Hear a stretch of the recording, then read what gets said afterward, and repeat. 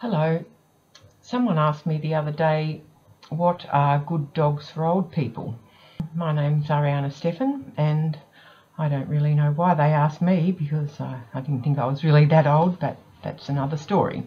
So, yes, it does pay to be careful when choosing a dog, whatever age you are, but with older people, usually they need a dog that's a little bit quieter, although there are a lot of older people who keep very fit these days, so they can obviously have a dog that's a bit more active. But size doesn't really matter a great deal, because some of the bigger breeds are very quiet and some of the smaller breeds are extremely active, so it really does depend on the individual dog. So yeah, energy levels are important when choosing a dog, because you need to pick a dog that matches the energy levels you have if you're older.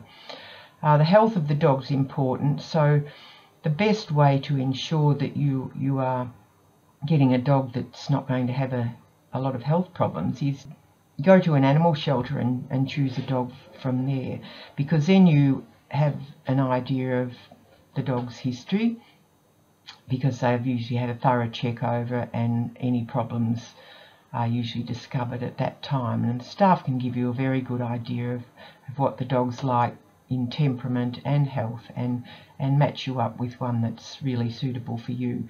It's also, you know, saving dogs and discouraging people buying dog puppy mills, which are horrible places.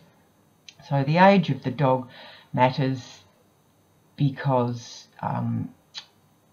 yeah, if you get an older dog, you know what health problems it's had. So the dogs that you can choose are still many and varied, because as I said, it does depend a lot on the individual person and the individual dog. But ones that are popular are poodles, especially miniature poodles, and Maltese terriers are also very popular. Corgis are popular, but also bigger breeds like Labradors and Golden Retrievers can be very popular, because they can be easily trained and very relaxed dogs. So King Charles Spaniels are really good too, and also whippets. They're pretty quiet. So it really does depend on the person and the dog, but I really encourage you, if you're wanting to choose a dog, to go to an animal shelter and choose one from there. It's the best option for everyone concerned. So I'd just like to let you know why I'm able to do these short videos, and that's because I work online from home. I work part-time, so I have the time to do the things that really interest me and that I'm really passionate about.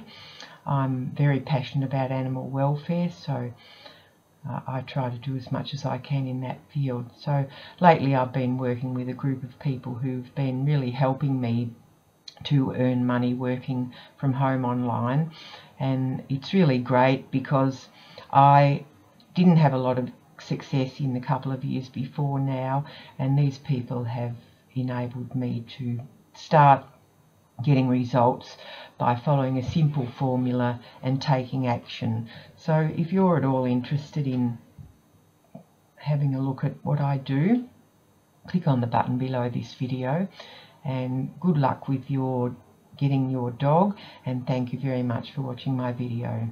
Bye.